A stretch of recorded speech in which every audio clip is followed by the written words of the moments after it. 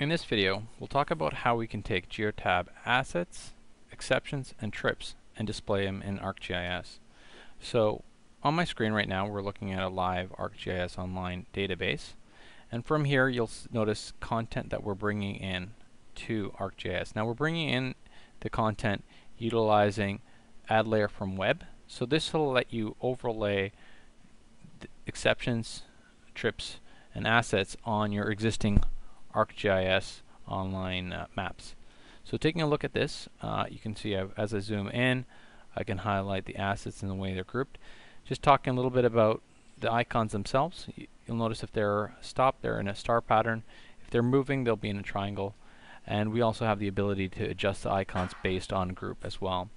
You can also display and not display zones if you wish. So you can see I can just turn it off, on and off displays, labels, as well as any group. So if I wish to only show a specific group, just like in Geotab, I would kind of hide those groups, and you can see it's kind of hiding those groups right here.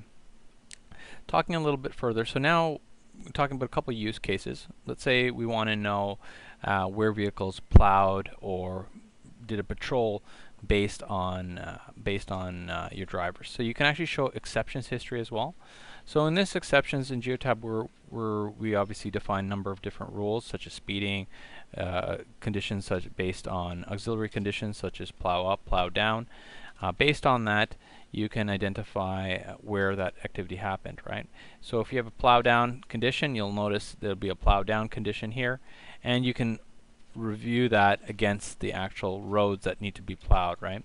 And right now I'm displaying all the data for yesterday, but I can also display data for today, as well as even a closer period here by looking at that here as well. And it'll just displaying for the groups that I've selected where this event happened, right? Again, I can combine the groups together to display that. And so right now I'm displaying that, so I can again just turn off the groups here, and I can turn off where these exceptions are happening. Lastly, we can also show trip history.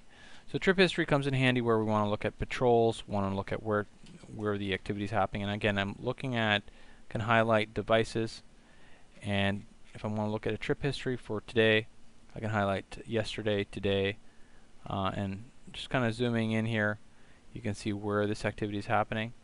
And what you'll notice is a light blue line highlighting the actual trip history where it's happening. You'll also notice stops represented in these boxes here as well. So this gives you a quick understanding of the ArcGIS integration we have, and we certainly can extend the integration.